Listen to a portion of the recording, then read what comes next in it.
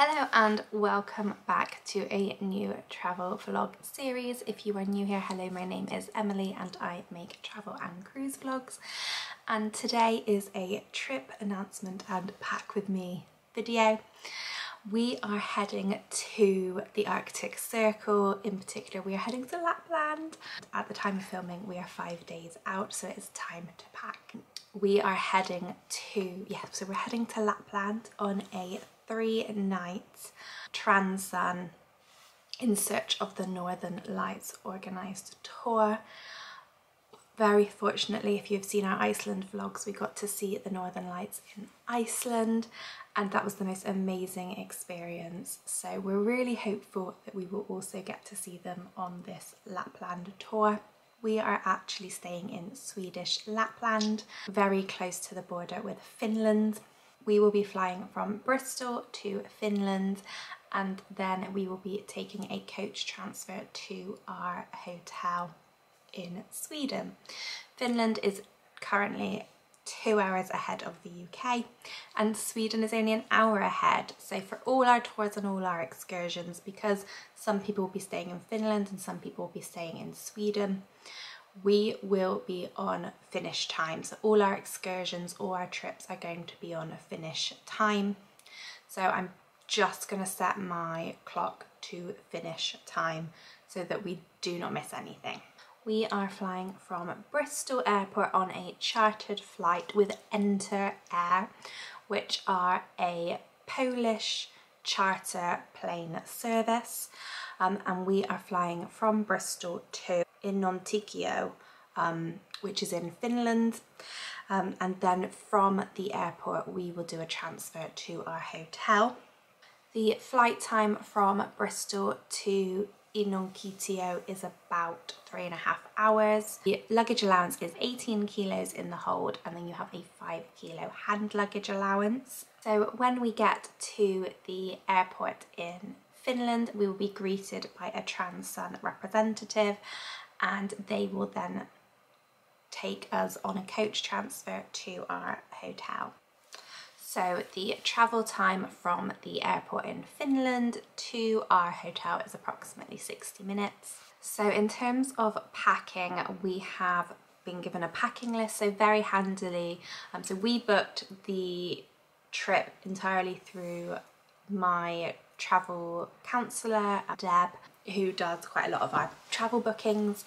So it was booked through Travel Counsellors, but Transun is the operator that run this trip.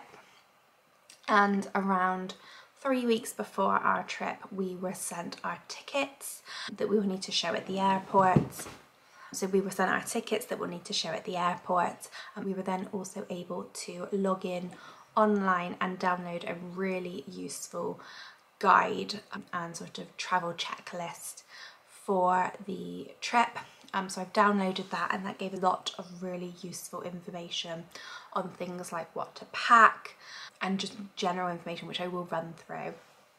But things we have, so in the packing list, we get given a thermal suit and thermal boots for the duration of our trip, but it will still be very cold. I looked at the weather for our time on the Thursday anyway, and it's a high of -5 and a low of -16, so it's still going to be very, very cold. So lots of thermals, which I will go through, that I've got in the packing section of the video, but I have bought extra thermals, just everything to keep us warm basically. In the packing equipment list, it recommends a thermal hat. Now I had general bobble hats, but I didn't have a thermal hat, so I have bought one of those. I bought 2 actually.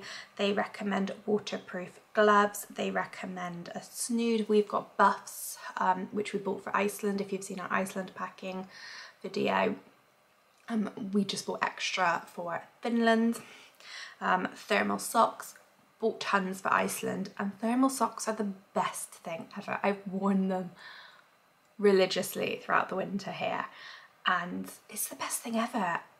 I'm not going back to normal socks in the winter. Thermal socks are just the way to go. And so I'll show you in the video, but I have thermal socks, and then I have thermal boot socks because I have worn wellies pretty much throughout the winter because it's been so wet here in the UK. So thermal socks are an absolute must, even in the UK. It also recommends a balaclava, so we've got 2 balaclavas. The thermal boots are provided, so we don't need to take them. It recommends thermal tops, so when we went to Iceland we picked up quite a few thermal tops from Marks and Spencer's. They do a really good selection of thermal wear, so I highly recommend them, and their thermal stuff is really nice and also very warm. So I've got thermal vests, I've then got a very thin thermal layer, and then I have thermal tops, and then I have a t-shirt on top, and then I'll have a fleece and then my waterproof coat. They also recommend ski goggles, so that will be for the snowmobiling, I'm guessing, and maybe the dog sledding. So we've bought ski goggles. They recommend underlayers. I've already talked about the layering process for what we plan on doing. Thermal leggings, again, bought from M&S, and they do really good options, so you can have sort of like fleece. I think I've got fleece lined leggings, I've got the low thermal leggings, and then I've got the higher thermal leggings. So they do like thermal in different levels, and then your thermal suit, which is provided. So that's what you absolutely need for Finland, or what they tell us we need. So I have all of that, plus everything else that will go into our packing. So we have been sent our travel documents, so I'll need to print them out and take them to the airport. So check-in opens 2 hours before our flight in Bristol. Our flight is at 10 AM on Thursday, so we're going from Thursday the 22nd to Sunday the 25th of February. Our flight time is 10 AM from Bristol, arriving in Enontekiö at 3:25 in the afternoon. As I said, Finland are 2 hours ahead, so it's about a 3.5-hour flight. Check-in opens 2 hours before the flight and closes 1 hour before the flight. So we will be getting there 2 hours before, so we will get to the airport, or we plan to get to the airport for about 8 o'clock, which probably means we'll need to leave about 7ish just to make sure we're at the airport on time. They've got a Costa in Bristol Airport, so happily we'll stay in Costa if we're a little bit early, but I'd rather be early than late. I'm not sure how Bristol Airport will be at that time of day. At that time, I think the half term here in Bristol is the week before we go, so the kids should be back in school, but you never know, so better to be early for the flight. When we get to Finland, as I said, we'll do the transfer to our hotel in Sweden, and we are actually staying at the Davi Arctic Star in a twin room. Do a hotel and room tour on a separate video when we get there. That hotel has been recently renovated. It is also a cashless hotel, so we don't need to take any cash. Everything will be paid for on card. I should also say this trip, everything is pretty much included apart from drinks. So the trip is a package deal. On our trip, the following is included: full board hotel or cabin accommodation. We are staying in a hotel.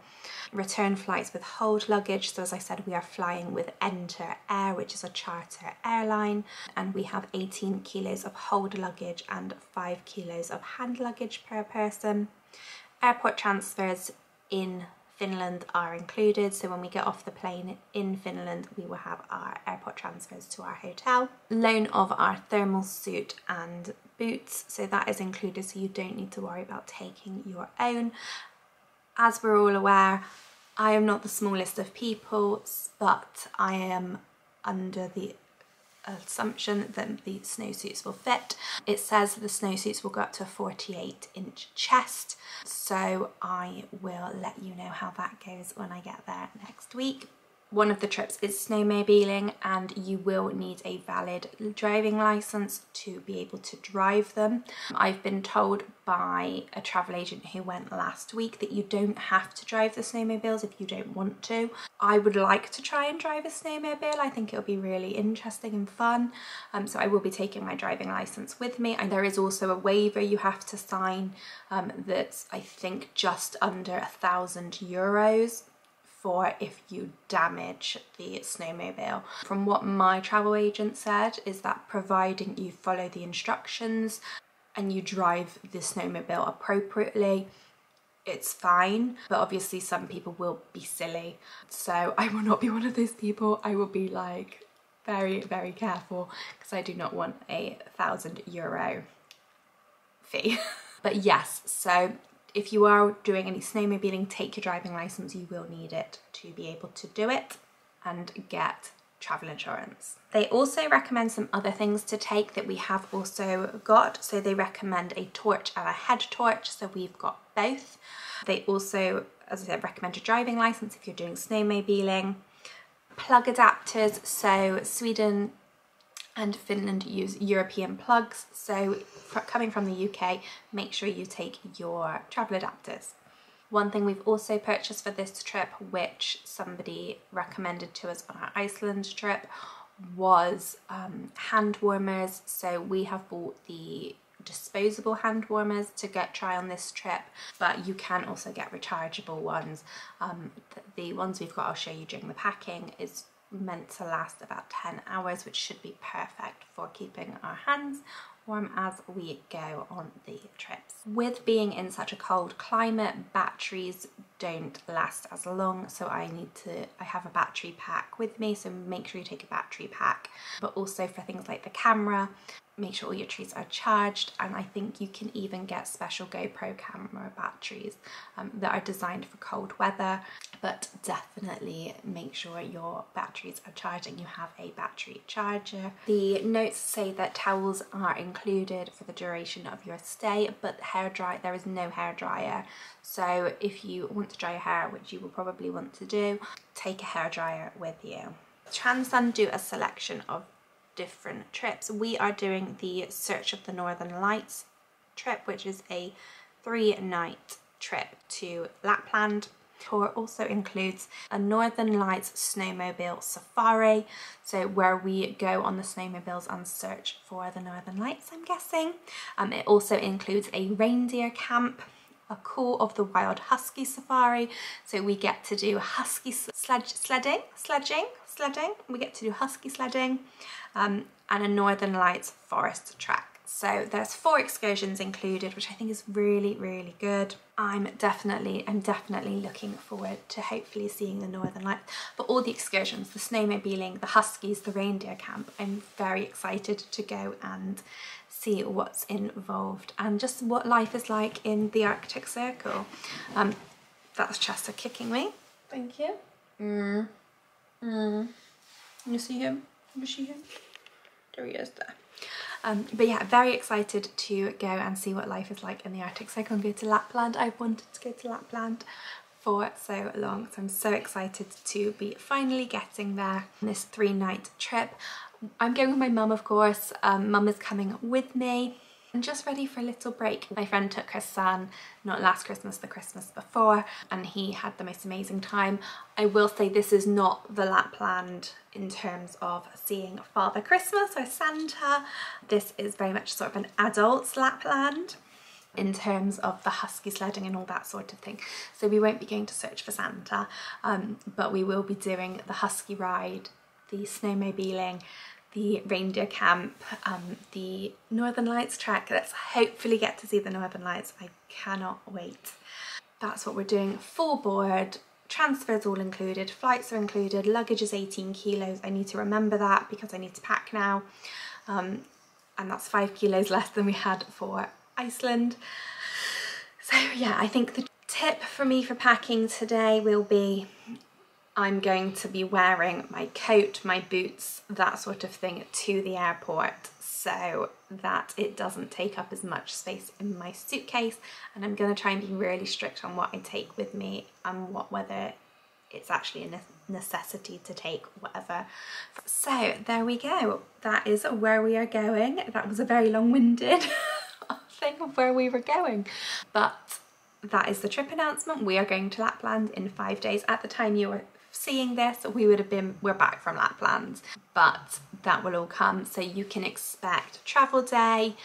Every day will be vlogged whilst we're out in Lapland, and then I'll do a room tour as well as then maybe a little tips and post-trip review. That is where we are going, so let's go and pack.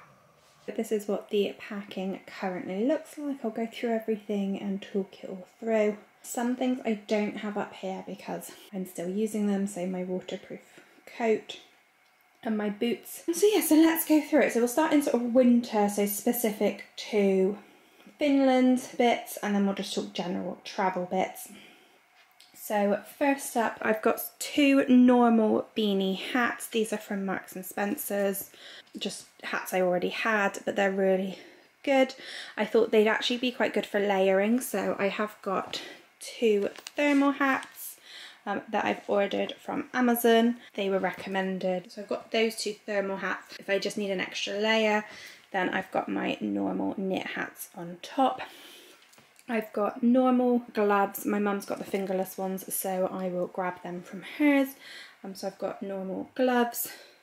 I've then got 2 buffs. So these are sort of the neck things that are really useful and keep your neck lovely and warm. So like a snood, but yeah, really good for them. I've then got 2 balaclavas. Again, this is from Amazon. I did an Amazon haul. I'll link everything that I bought. I have got snow goggles, so if I open them up, or skiing goggles I should say, I've got skiing goggles, so that's them. Lovely. So yeah, I've got them. I need to give them a clean and take off the film inside, but I've got them for snowmobiling. I've got boot socks, so these are from M&S, and they are so good for keeping your feet toasty warm in sort of Wellington boots like I wear.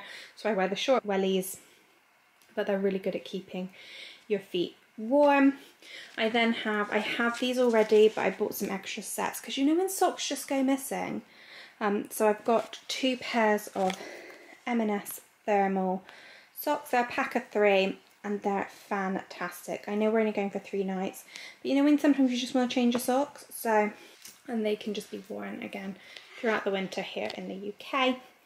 I then have some waterproof gloves. So they are lined and then they're waterproof. So that's really good. So I've got a pair of them. I've then got sort of all my thermal bits. So these are thermal vests. I've got 2 thermal vests. Again, I'll probably link everything to M&S just because I think they're really good quality basics. I then have a couple of vests. I then have a couple of long sleeve thin tops. And then I have a couple of thicker long sleeve tops, one navy and one black. Then we have 4 pairs. Let's see, I've got 1, 2, 3, 4 pairs of thermal leggings. I then have some normal leggings because I thought you can layer them up. So I've got normal leggings there. I've got a couple of pairs of thermal tights just in case I want an extra layer. I've got a pair of pajamas, and then I've got a couple of plain normal t-shirts, and so that should keep me all hopefully toasty warm along with my thermal suit. What else do we have? So that's like sort of winter wear, and as I said, I've got a pair of waterproof boots that I got from M&S back in sort of November time. They'll be my shoes for the trip when I'm not in snow boots, and then my waterproof, which I got from Amazon to go to Iceland. Again, that is brilliant, so I'll take that with me. Other bits and bobs we're taking, so, hand warmers. So these are the hand warmers we've got, so up to 10 hours of heat. So I've got 6 packs of 2, so that should do us the trip. We've got a hair towel, a hair wrap to dry my hair. I really rate hair wraps. My backpack and my backpack waterproof cover. My Kipling backpack is fantastic, but it is not waterproof, as we discovered in Alaska. So I've just got a waterproof cover that worked really well in Iceland, so we'll take that. I've got my GoPro chest mount to take that, and I've got some other GoPro bits, so I need to add my tech stuff in. My charging bank, I've got that. Dirty clothes bag there.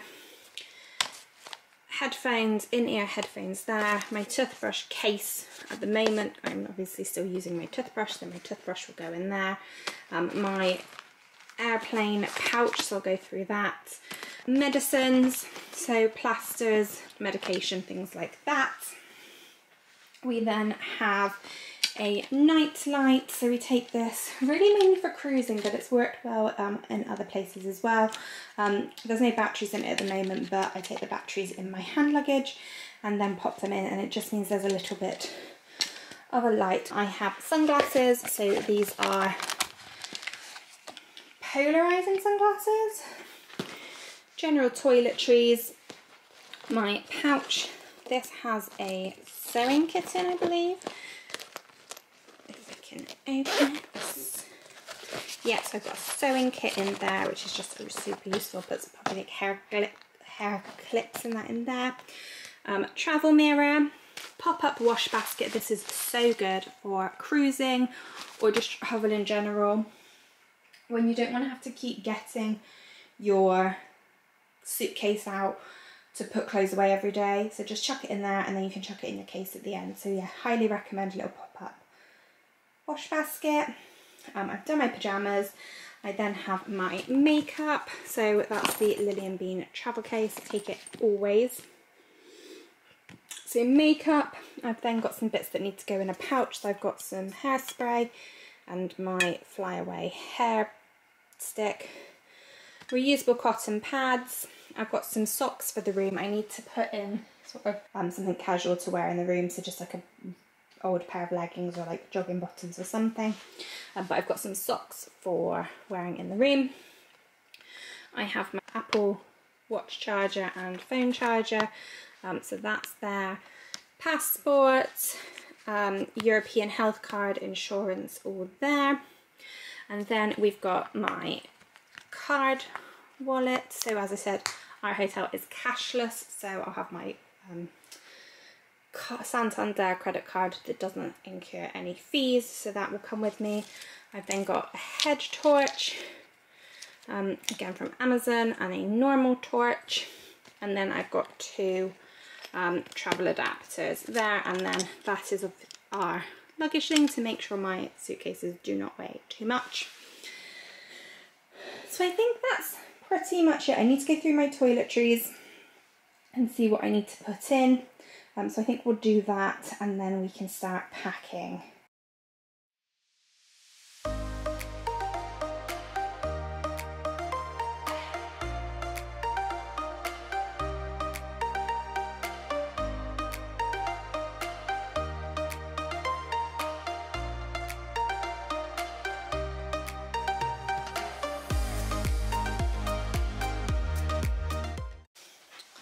I've got out my large suitcase. I'm going to take my luggage label off from Iceland.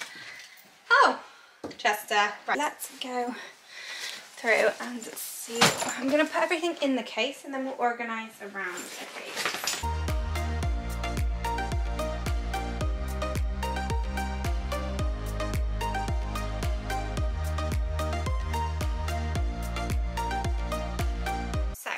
I've just chucked everything in so I can organise it and do that, and then I'll just tick it off my list to say it's in there.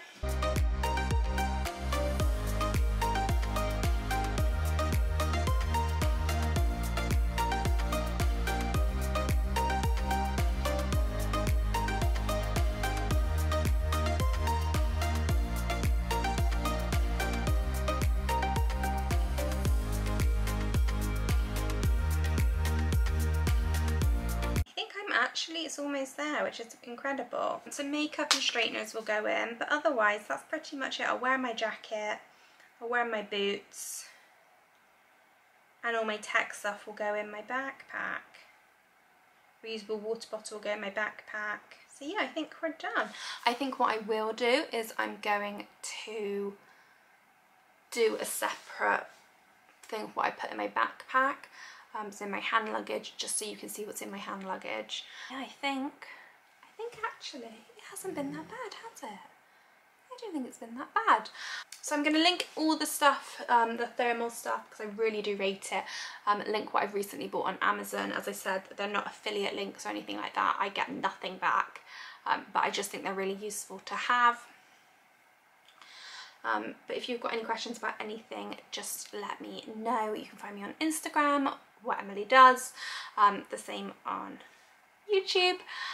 Any questions, just leave a comment or message me on Instagram. I will happily direct you to any site or anything that you may need help with for packing for Lapland.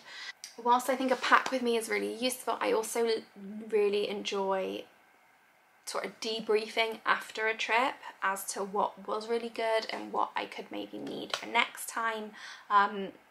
Hence the previous video to this will be our sort of tips for Iceland. So if you haven't checked that out, go and check that out, because if you're going to Iceland, a tips video I think is really useful. But I think that is it. So I'll insert the hand luggage packing now. This is me packing my hand luggage. It is quite late. It is about 11 o'clock the night before we are due to go. And I'm at my mum and dad's because I'm staying here tonight. But I thought I'd show you what I put in my hand luggage for this trip. So first of all, the bag I am using, I was going to use my work backpack, but actually because I want to put basically a set of everything in, I've chosen my Cabin Max huge backpack, which is 55 by 40 by 20. So it is the size, the maximum size that you're allowed to take on board. So I've got that, and then we're going to pack all of this into it. So I'll go through what I've got and what I'm putting in, and then we'll get it packed. So first up, I've got my card wallet. It's empty at the moment because my cards are in my mulberry, which is what I would always wear through the airport, so that will be going in. I'm putting my makeup in my suitcase, which if you've seen previous videos of me, you know I don't usually do, but I need to. So I've just got this little clear bag, and it's got hand sanitizer in, a lipstick, a sheer lip thing from Tarte, face powder, and a lip balm. It's a 3.5-hour flight, so I just thought lip products and hand sanitizer were necessities.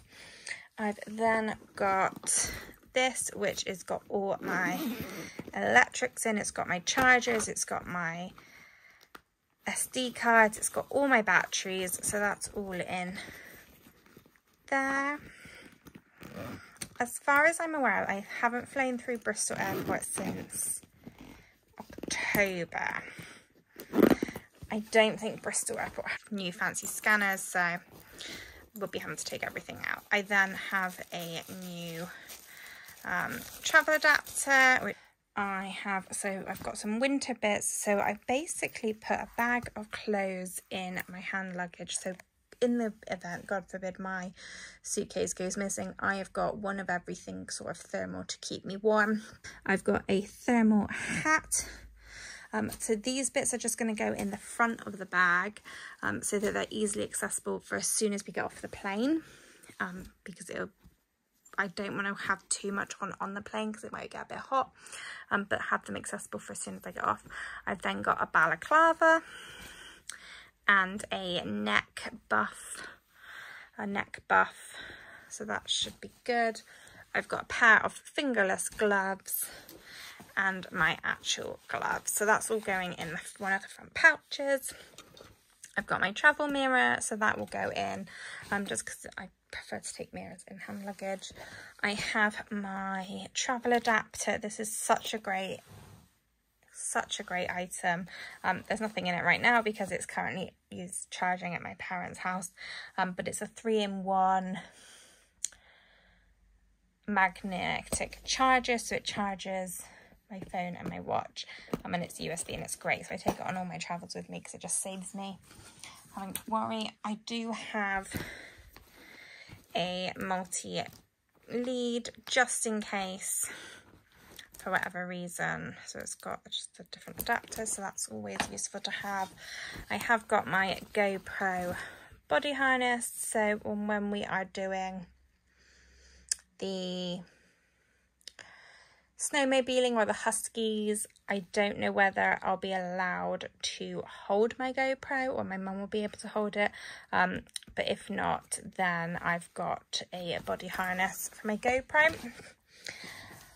Water bottle. So Bristol Airport, like most airports, do have water filling facilities, so once we go through security, we can refill our bottles. I'm taking sunglasses, so these are polarized sunglasses. Probably mentioned them earlier, but they're going in my hand luggage. And then in this pouch I've just got my GoPro arm with the wrist strap, so that's going. And then, oh, this is such a brilliant product. So I got this from Lily and Bean. So I have, I have the large, the jumbo tote, but I also have this, which is perfect for, this will go on top in the overhead compartments, and then I can just get this out, and this will just be with me throughout the whole flight, and it has everything I will need for the flight in it. So it will have my iPad. It will then also have a little pouch which has, always take tissues, wet wipes, a highlighter and a tissue, wet wipes, a highlighter and a pen. I have my charger, my travel charger. We have some sweets. So we've got, for this trip, Werther's Original Butter Candies and some Percy Pigs. And there you go, so that is luggage packed. I might change once I've put my last few bits in, so my makeup and that on the day, I might have changed to a smaller case, because I just think it's a bit over the, like there's a lot of extra space. So I do think I might go down to my medium case, which is great really, because there's nothing really else to go, because I'll wear my coat, I'll wear my boots, I'll have layers on already on the day. Yeah, I think I'll probably go down to my medium case, which is great. Gives my big case a little break. It started having a squeaky wheel since Alaska, so I'd rather not. But yeah, I think that's it. There we go guys, that is the pack with me. I've packed my main case, and you have seen it now, the hand luggage. That is the pack with me for Lapland. So the next video you'll see is the travel day. I cannot wait to go, and I cannot wait to take you along. If you liked this video, please like, subscribe, and follow along on our journey to Lapland. But I cannot wait for all the excursions we're doing. The reindeer camp, the husky safari, the snowmobiling safari, and the Northern Lights forest trek. All of it, I'm so excited to go. So please do follow along, like, subscribe, comment. Any questions, just let me know. I will try and answer as many as I can. But yeah, I'm so excited for this trip.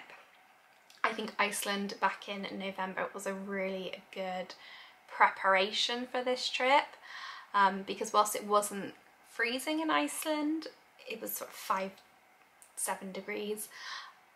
The wind chill made it a lot colder, so I think that really helped us prepare and know what to expect. It's going to be cold, but I think we're well prepared for it. The snowsuits you get loaned whilst you're there, I think are really great, because it saves you having to obviously take them with you. So yeah, so do please follow along, like and subscribe, and I will see you all very soon in the travel day.